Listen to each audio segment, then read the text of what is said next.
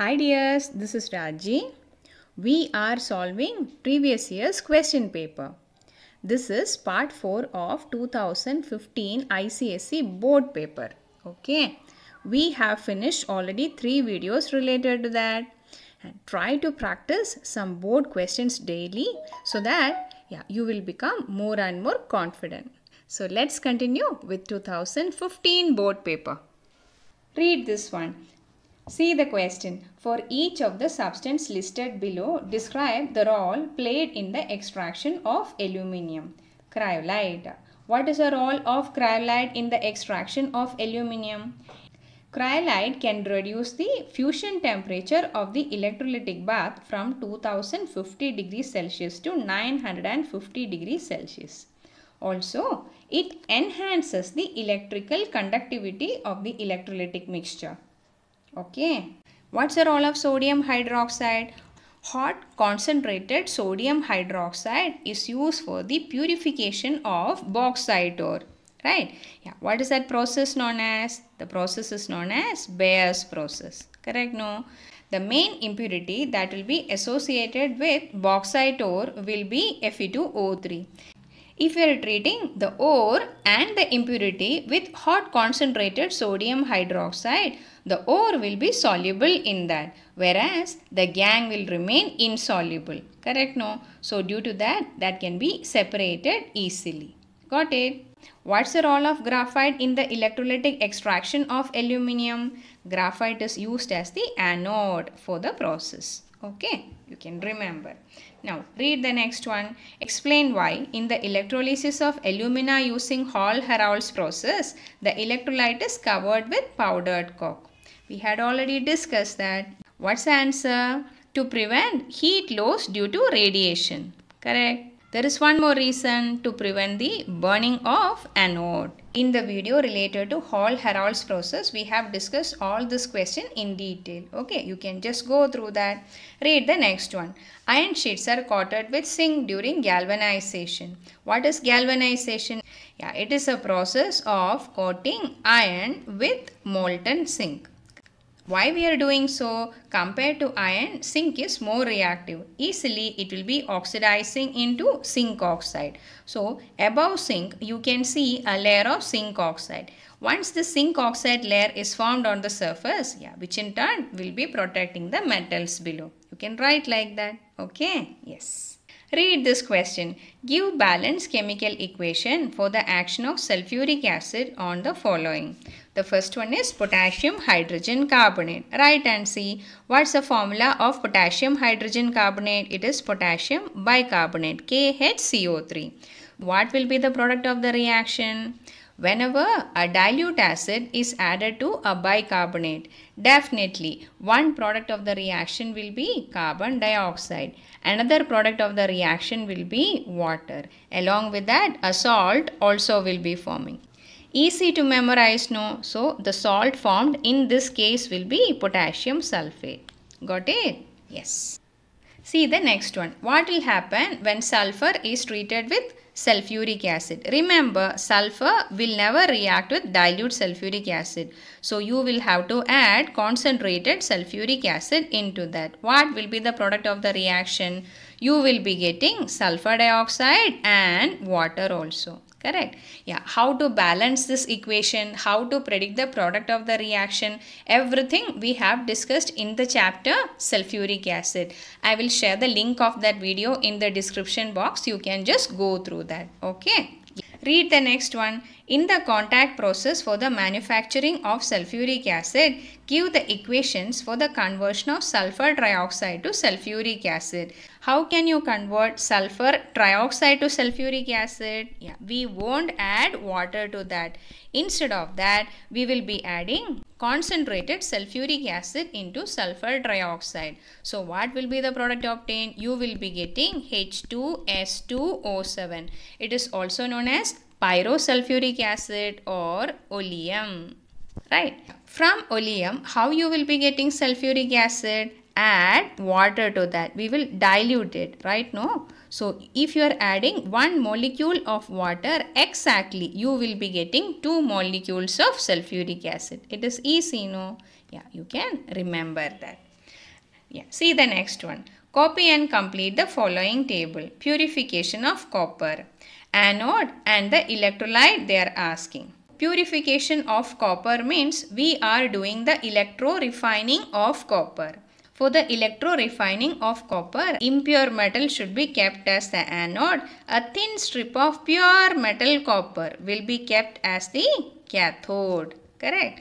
And which will be the electrolyte? If you are electrorefining copper, it should be a salt solution of copper. Correct. So in this case, we will be using copper sulfate solution. So what will be the answer?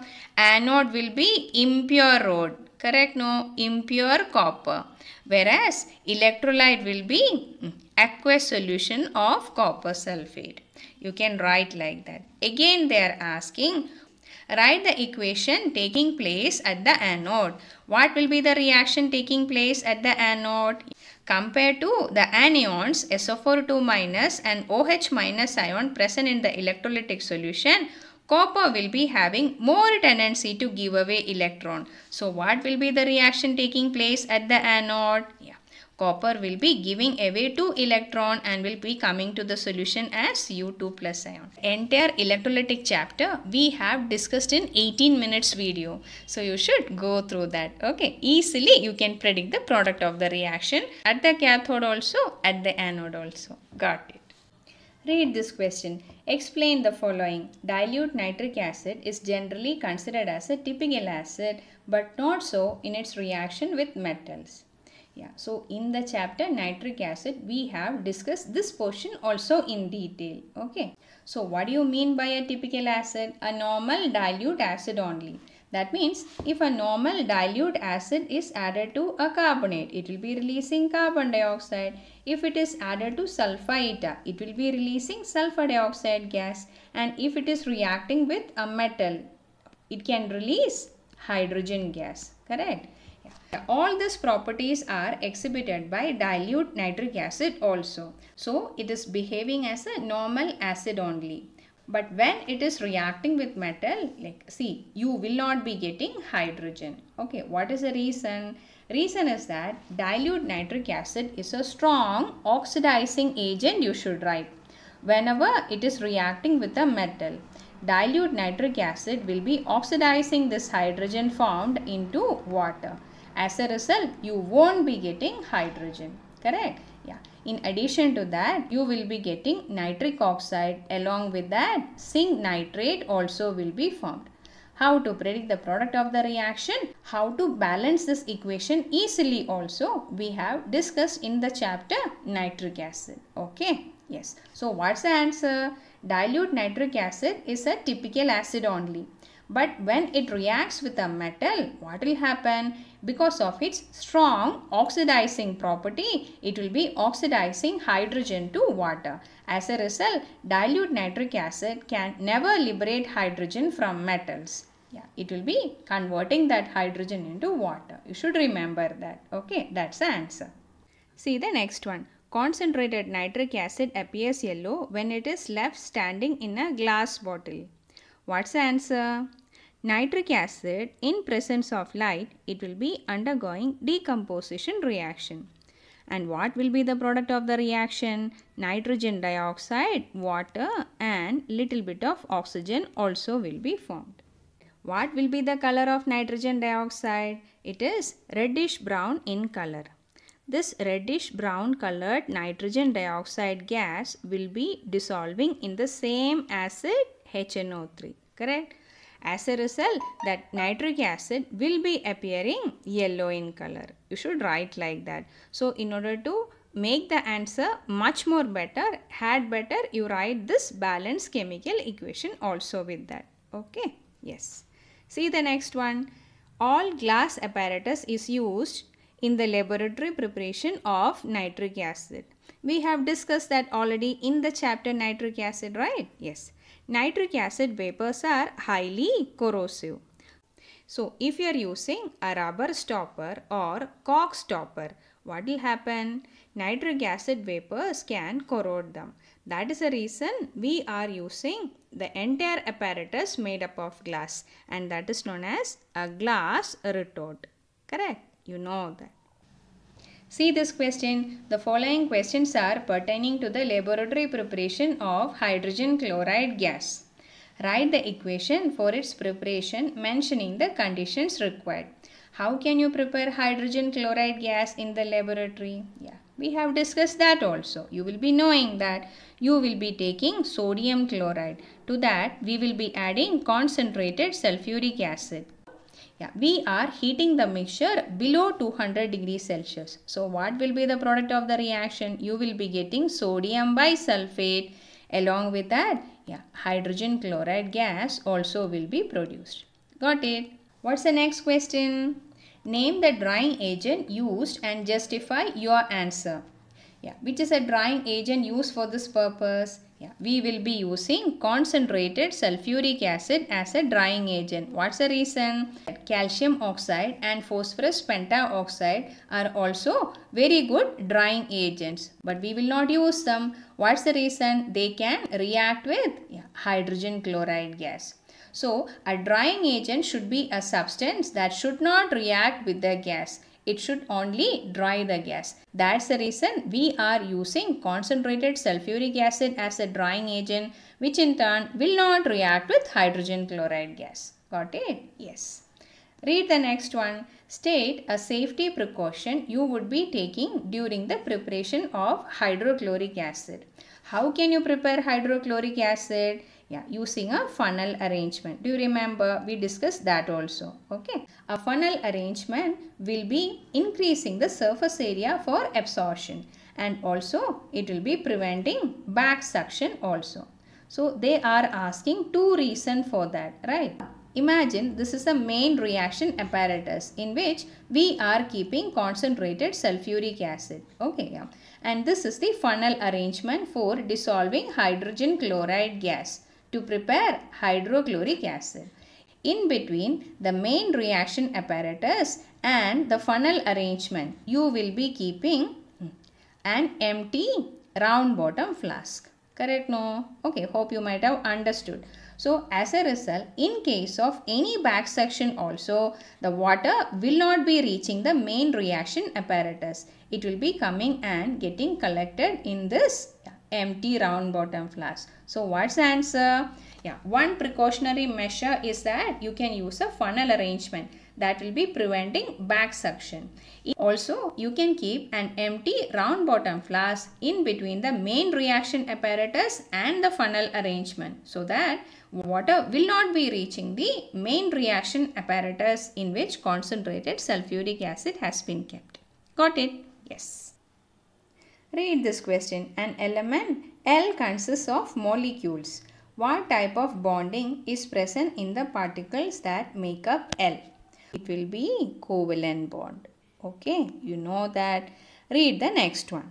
When L is heated with iron metal, it forms a compound FeL. What chemical term would you use to describe the change undergone by L? Remember, F is a metal. L is a non-metal, correct? Metals are always electron donors.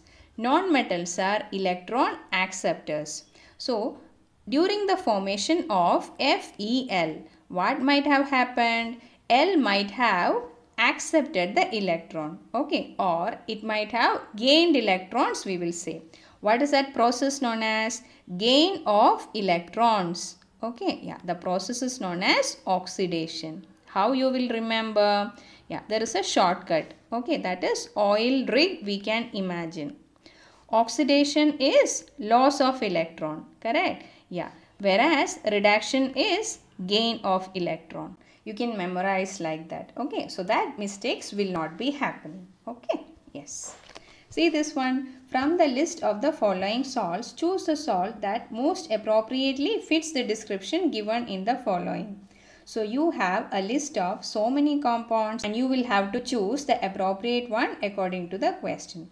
A deliquescent salt. What do you mean by a deliquescent salt? It can absorb moisture from the surrounding and it will be dissolving in that moisture and it will be forming a concentrated solution. Okay. Out of this, which is the answer? That is magnesium chloride.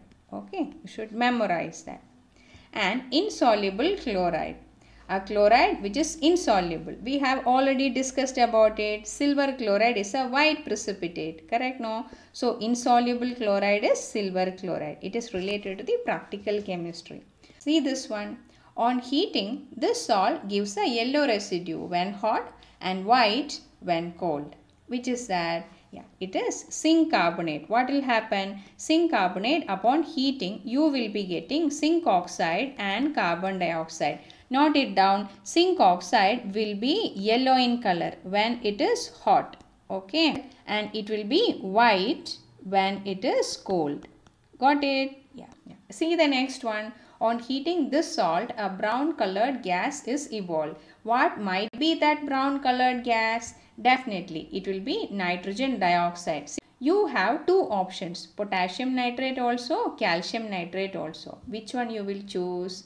Answer is calcium nitrate. Calcium nitrate, upon heating, you will be getting calcium oxide, nitrogen dioxide and then oxygen also. But upon heating potassium nitrate, you won't be getting nitrogen dioxide. Okay, we already discussed this also in the chapter nitric acid. You will be getting potassium nitrite. Along with that, oxygen gas will be evolved. Correct? No? Potassium nitrate also, sodium nitrate also will be giving you the same reaction. NaNO2 and along with that, oxygen gas will be obtained. Whereas calcium nitrate will be giving you nitrogen dioxide gas. So, which is that salt? Answer is calcium nitrate. Got it? Okay. Yes. Except the questions related to mole concept, we have discussed each and every questions related to 2015 paper. See you in the next video with another paper.